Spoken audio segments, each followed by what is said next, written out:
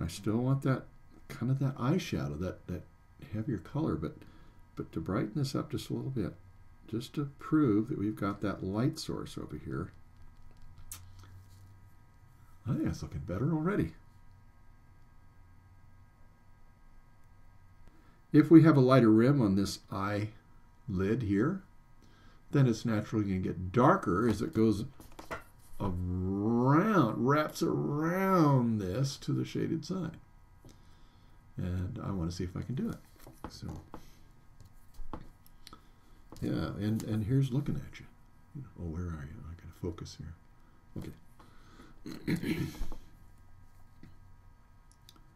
So let's get this a little bit, because this is rounded like this too, and you can see that there's quite a bit of light up there. Of course, it depends on the value of the print you have. It's going to show that. But naturally, as this wraps around and over, it'll be brighter on this side. So here we have our barrel exercise and the sphere exercise, and all those things that just help us if we practice those or work through those exercises.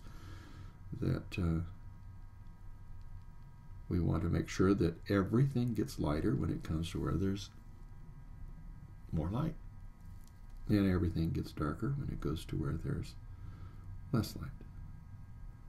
I'll take even more of that off of there.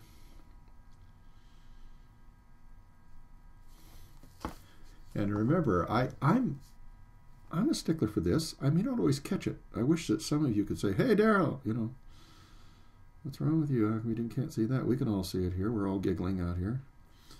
But some of the main things that I'm going to be able to benefit from, I can't get all the detail in. I'll try and get the important things.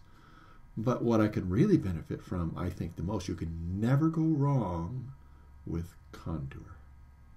If I can show curve and contour, I'm going to have dimension.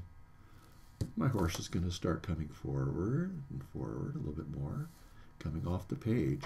And that's the exciting part that I think anybody wants to be able to have. And it's fun when people can see it. If they can tell you, "Wow, it feels like I can touch it," that's just a good indicator. There you go, right there. You've achieved at least some of your goal. Maybe you'd like to even do more than what they're able to recognize. But for them to recognize it without you saying, "What do you think of all my contour and curve?" that's a pretty amazing thing, I think. Hey, I hope you enjoyed that video. And if you did, subscribe below. And also share it with your friends. So we'll see you in the next one.